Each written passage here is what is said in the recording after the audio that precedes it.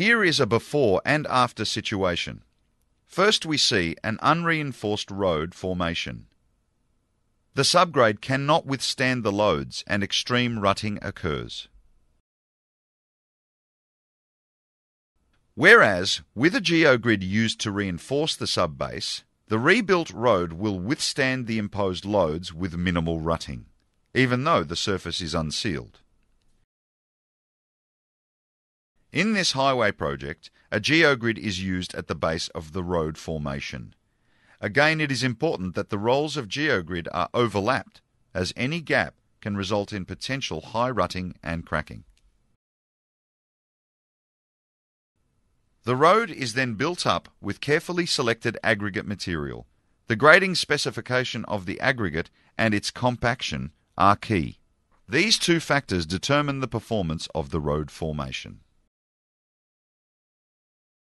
Geogrids provide a reinforcing function through interaction with the imported backfill, which is generally 40 mm minus well-graded gravel. One type of interaction is known as interlocking, where the granular fill interlocks into the open apertures of the geogrid. The interlock stops the aggregate from sliding sideways under load. It also spreads the load over a wider area, creating a more stable, stronger aggregate layer. In sub-base applications, the geogrid must have strength in multiple directions because vehicle loads are dispersed in every direction. Geogrids have open apertures. When aggregate is placed on top, it interlocks with the geogrid's apertures. Interlock helps control the lateral movement of aggregate. It stops it from sliding sideways and makes the whole formation stronger. This mechanically stabilized layer spreads the load over a wider area. The road design, therefore, requires less paving thickness to achieve the same performance. It also reduces differential settlement. The sub-base reinforcement design philosophy for roads is also used in other applications, such as railways, hard stand areas such as container yards and airport tarmacs, car parks, haul roads such as in mines, temporary applications such as working platforms for civil construction piling rigs.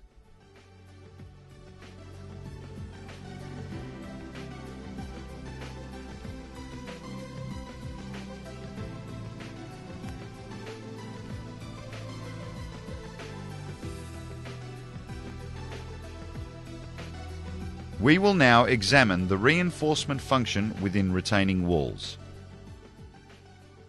Retaining walls are near vertical walls, by definition 70 to 90 degrees, commonly used in civil engineering projects.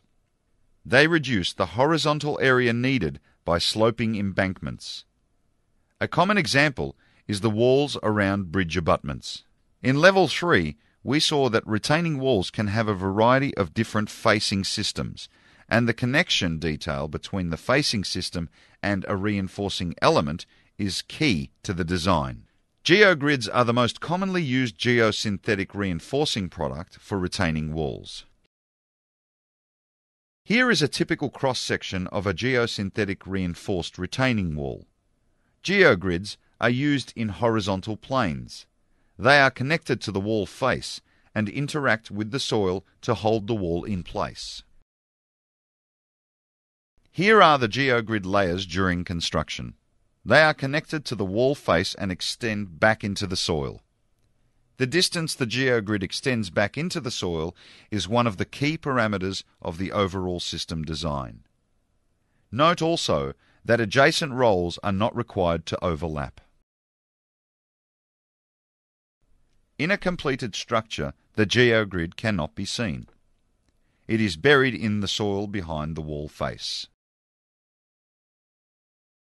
Here, a finished structure uses precast concrete panels as a retaining wall above a steel tunnel. The concrete panels are held in place with a geogrid. Geogrids can be used in a wide range of applications, such as freeze-thaw conditions. The engineer needs to take into account the environment in which the wall is to exist. In this case, alpine. Other environments may have different soil chemical and physical properties. Here is a typical bridge abutment structure with full-height concrete panel facing. It demonstrates some of the key design characteristics, such as the vertical spacing between the geogrid layers. A retaining wall typically has the following failure modes: external stability, or bearing failure of the underlying soil; sliding out at the base; overturning; internal stability. When designing in consideration of these issues, an engineer can use a geogrid solution to address the internal stability issue. Failure principles for retaining walls are similar to those for embankments. When the bearing capacity of the foundation is insufficient to carry the load of the soil block and facing wall, failure will occur. Sliding failure is where the friction between the reinforced soil and subgrade is low and the retaining wall can simply slide sideways. Overturning is the most common failure mode for retaining walls. The horizontal earth pressure behind the wall exceeds the capacity of the geogrids to restrain it. The wall will rotate forward, pivoting on its base. Inadequate drainage can increase the horizontal earth pressure. Vertical loads acting on top of the wall also contribute to horizontal load pressure and must be designed for. A conventional retaining system uses thick, heavy walls made from masonry and concrete. They resist lateral earth pressure by virtue of their large mass. Reinforced soil walls use geogrids to anchor the facing system, the wall, to the backfill and provide the tensile element necessary to resist lateral earth pressure. To ensure correct design using a geogrid in a retaining wall, the engineer needs to specify the vertical spacing between geogrid layers, the horizontal anchorage length, and the connection strength between the geogrid and the facing system. A traditional retaining wall relies on gravity. The wall base is extremely thick to resist earth pressure. It takes longer to build and requires more labour. The geosynthetic reinforced retaining wall uses a thinner facing system, allowing a faster and more economical construction. This approach gives engineers flexibility to create walls in difficult and confined construction sites. As well as the geosynthetic reinforcement, retaining walls need to be built on an adequate footing.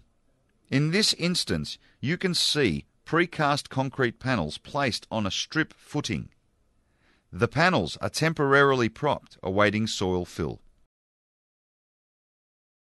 When the wall facings are initially erected, they are cast in geogrids with short tailings.